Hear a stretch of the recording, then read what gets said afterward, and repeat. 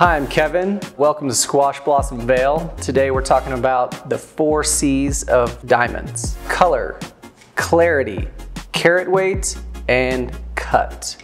Color starts with D and goes down the alphabet.